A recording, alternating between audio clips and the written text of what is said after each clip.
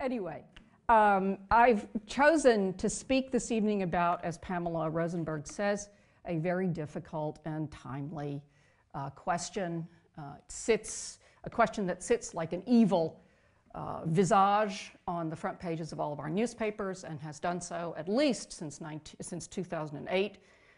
The question, can the economy be governed? Now, I'm aware that raising this question before an audience such as yourselves is likely to produce two different answers. The Germans here will say, yes, of course it can be, and it must be. The Americans are more likely to say, no, it can't be, and it shouldn't be. Well, perhaps not these Americans, not the ones who are friends and fellows of the American Academy, the ones who are decried by our media as liberals and worse. And by the way, just a point of translation, in America, liberal means what you would call conservative of some sort. So just keep that in mind.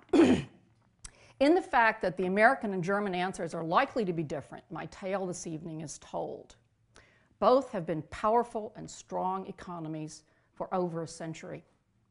In the post-war period, West Germany and the United States led the world in production and innovation, and we were partners in the alliance that pushed back Soviet communism. Germany was not only the site of the Cold War border, as Astrid Eckert reminded us a couple of weeks ago.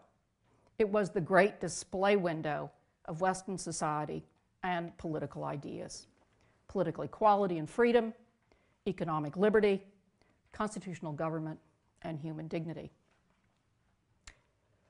For all our shared values in the area of high politics, in the 1980s we began to diverge on the matter of economic governance. First in Britain when Margaret Thatcher became Prime Minister, then in America with the election of Ronald Reagan. The consensus that built America's post-war prosperity started to fragment until today there's a consensus only about what a dreadful mess it has all become. Against that Anglo-American backdrop, Germany's social market economy offers an appealing alternative. Our divergence can be understood in many ways, but tonight I want to explain it in terms of our respective commitments to a way of life in common. By this I mean to evoke the constitutional not as a document, but as the integration of difference into a whole. The success of modern democracies depends in great measure on reducing difference through economic equality. I'll start by setting out the political thought which made the German and American constitutions different. I'll then explain why our present constitution has made crises such as the financial meltdown of 2008 inevitable. And by the way, I want to just as an aside call your attention to the fact that economists, for all their scientific language, seem to rely on naturalistic metaphors and analogies in order to express the severity of what they're saying. Finally, I'll conclude with a few thoughts on the way forward in economic governance.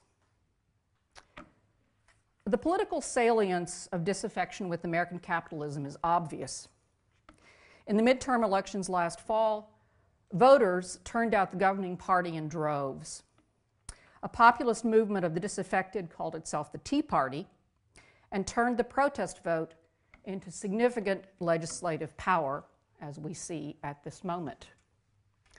Only a few weeks ago, America seemed on the verge of defaulting on its debt, of which there is a lot, because of radical opposition to what that movement, and increasingly the Republican Party, calls, quote, big government.